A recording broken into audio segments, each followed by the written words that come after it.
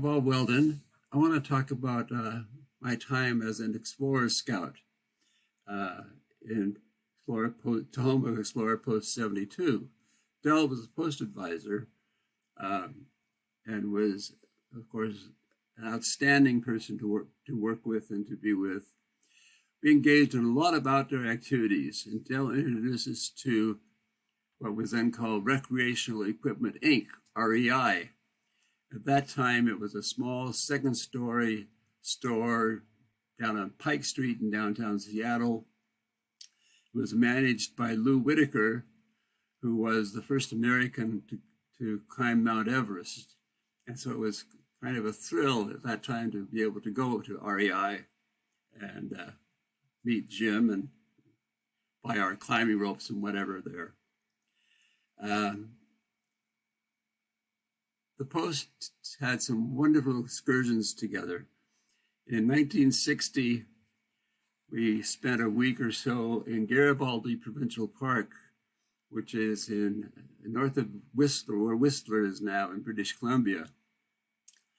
We took the Pacific Great Eastern train from Vancouver to Garibaldi Station. The PGE train was sort of the local train, and you were just as likely to see a guy there with his chickens on board as you were with tourists. From Garibaldi Station to get to the meadows where we wanted to go camping, there was about a 4-hour, seemingly endless switchback trail up into the spectacular meadows, where we spent a wonderful week. We spent the last night in Vancouver at a hotel, and I think at Del's suggestion, we decided to go see the latest Alfred Hitchcock movie, something called Psycho.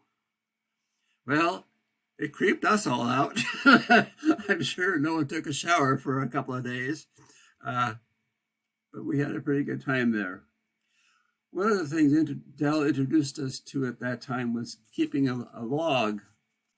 Each member of the group was assigned a day to write a page into the log of what we did that day. And looking back on them, they're pretty interesting, pretty fun.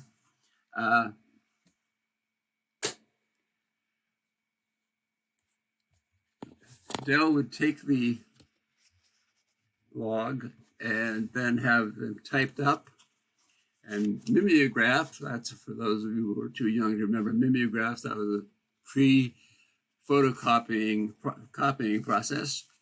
And he produced the log for us, and he would give us each our own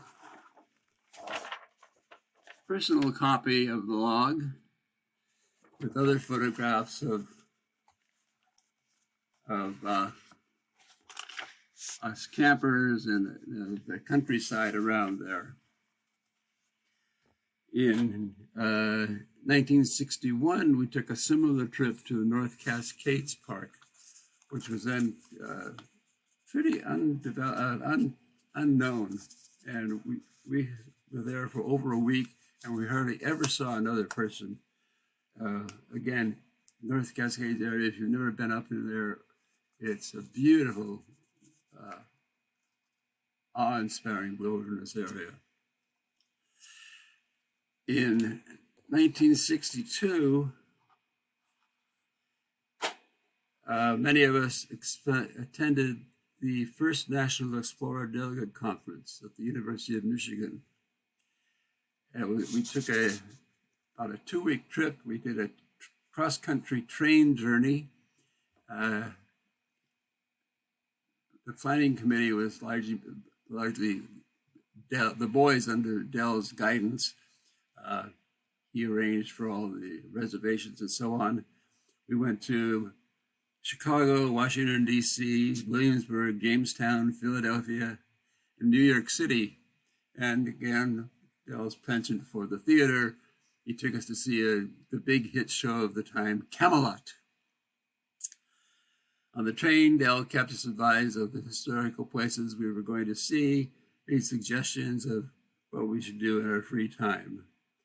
And it was a totally rewarding experience. As I said at the very beginning of my remarks, scouting changed Dell's life, and Dell changed my life, and I'll always be thankful for it.